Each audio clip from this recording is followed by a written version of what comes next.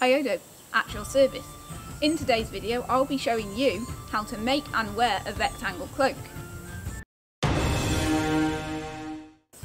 I'll admit, this video is a little bit of a con because it's not so much how to make a rectangle cloak as it is how to wear one. Hence I said that it would be easy enough to do in a forest. Here's why. The first thing you'll need is of course fabric. Now I'll show you how to work out how much fabric in a minute, but for now this is what I've got. The second thing you'll need is some kind of pin. Now I have a kilt pin because it works, but any kind of pin that's relatively sturdy that will go through whatever fabric you're using will work. Now the third thing you'll need is a needle and thread. That's optional, you'll find out why at the end of the video. The style of cloak that I'm going to show you how to make is a kind of rectangle cloak that uses quite a small piece of fabric. Now, I've seen Viking and Iron Age reenactors using this style before. I'm not claiming to be historically accurate, it's just what I've seen at fairs and such. The best way to determine what size of fabric you need, you're not going to get a choice about the width. This is a 60-inch roll of fabric, so it's 60 inches wide, but the length is the critical aspect. Of course, the size of fabric you use is purely up to you and there's no right or wrong answer, but the size that I find best is so that when you wrap it over your shoulder, holding the short end of fabric vertically, and you hold a corner, and then you cross that across your shoulder and pinch it, that the back edge dangles almost to your ankle. For me that works out at exactly 1 metre, so it's nice and cheap and easy to buy, but if you're taller than me it might be a little bit longer than 1 metre. Just another thing to add that I almost forgot. What material is best for cloaks? Well, throughout most of history the most common material used for cloaks is wool, so it's no surprise that I find that wool is actually one of the best materials you can make a cloak out of. It gives you the best protection from the weather and the best protection from the rain and the best warmth.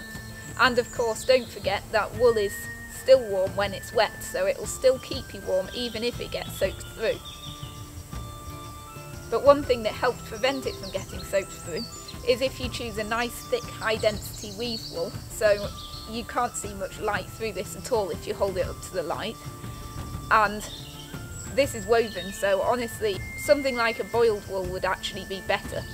And if it was a boiled wool it wouldn't fray, so you wouldn't have to hem it. More on that at the end of the video. You've got your fabric and you've got your pin, so I'll show you how to wear a rectangle cloak. The rectangle cloak is a very versatile style of cloak and there's an awful lot of different ways to wear one. That's the main reason I like them. In fact, that's the reason that the rectangle cloak is, for me, one of my 2 favourite ways of wearing a cloak. If you want to see a video about my other favourite type of cloak, comment below.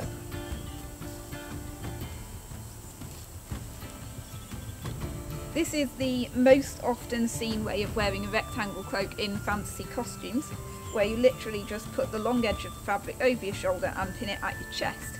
Now this works very well and it's quite practical. If you've got a pack on, then it will cover your pack and it will keep your pack dry, but there are a few reasons why I don't like it. The main one is it doesn't keep your front very dry, but what you can do is you can turn it round and you can put the pin on your shoulder, and that gives you quite good coverage front and back and helps keep your clothing dry. If it's windy you can actually tie it there and you can tuck it in your belt, so that gives you relatively good protection from the weather. But the only problem is with it, you don't have very good access to this hand, so what I prefer to do instead is to take the corner like I did before when showing you how to work out how much fabric to use, and then pin the corner to the long edge of the cloak at the shoulder.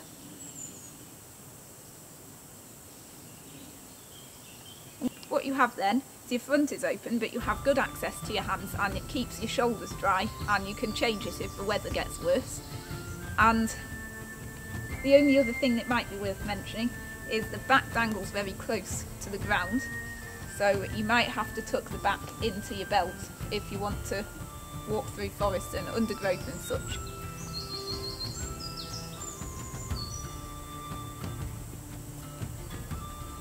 Now what if it's a hot day, not a cold day?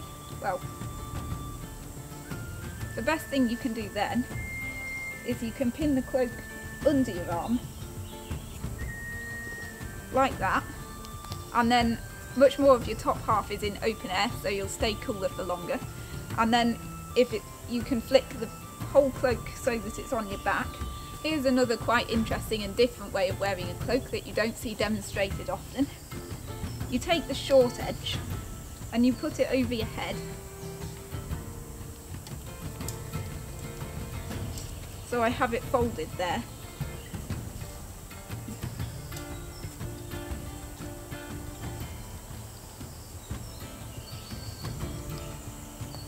Then I tie a piece of string around my waist so it looks kind of like a skirt.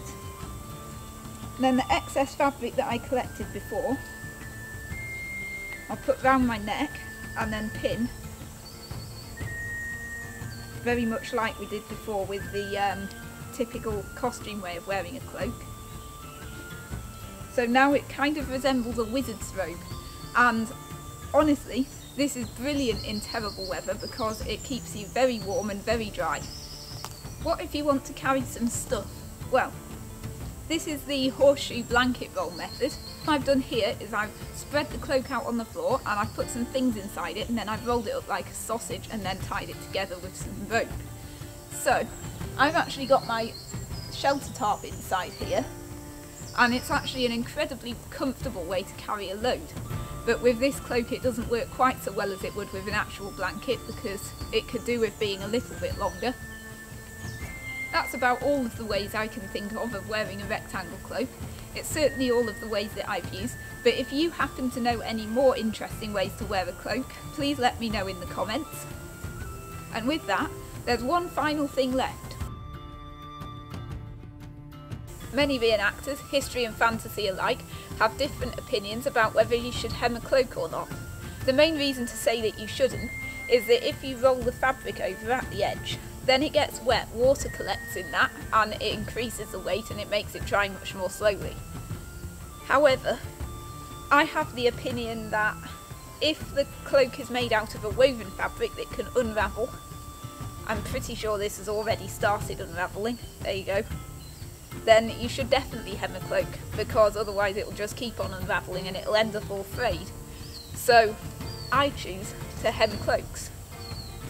It's at this point that I actually regret saying that I could make it in a forest, because it means I'll have to end up doing this in a forest. Never mind. Thanks very much for watching, and see you in the next video.